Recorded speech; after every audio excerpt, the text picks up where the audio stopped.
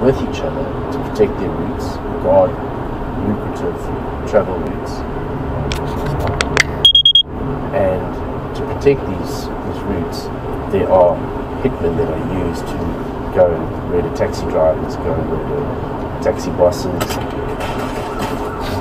When a taxi hitman is coming for you, you're dead. I mean, if you survive a taxi assassination attempt, it's by God's grace. I mean, they don't leave witnesses.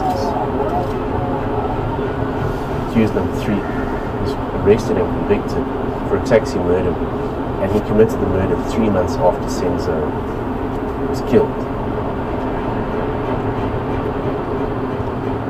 So, at the time of this police breakthrough in the Senzo case, Carlos was in jail serving time.